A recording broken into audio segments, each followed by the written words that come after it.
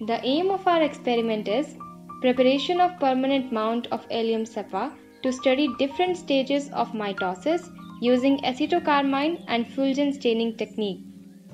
We require onion root tips, acetocarmine, 45% glacial acetic acid, slides, cover slips, forceps, blade and microscope.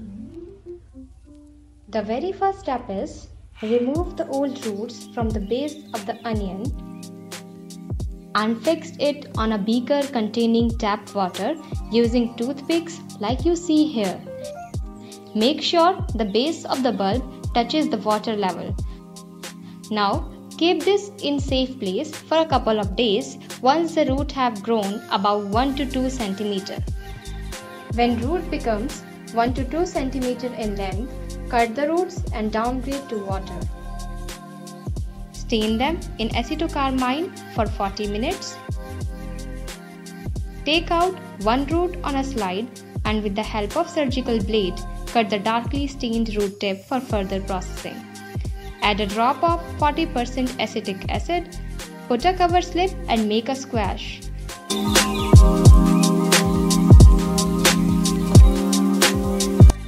Figure 1 shows fulgen stained at low magnification and figure 2 shows acetocarmine stained at high magnification.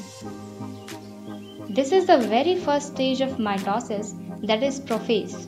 In this stage, we can see chromatin begin to condense and chromosomes appears as thin threads. Centrioles move to each pole of the cell, spindle apparatus is assembled, nuclear envelope begins to dissolve and nucleoli disappear. Also, chromosomes appear distinct at the end of prophase. Prophase is followed by metaphase. In metaphase, chromosomes align themselves at equatorial plate. Chromosomes become attached to the microtubules. Microtubules begin to pull each chromosome toward the center of the cell. Metaphase plate is the imaginary plane through the center of the cell where the chromosomes align. The stage after metaphase is anaphase. In anaphase, microtubules pull apart the kinetochores of sister chromatids towards the pole. The sister chromatids of the chromosomes move towards opposite poles. Chromosomes assume various shapes, that is V-shaped in metacentric, J-shaped in submetacentric and rod-shaped in telocentric. Last stage of mitosis is telophase.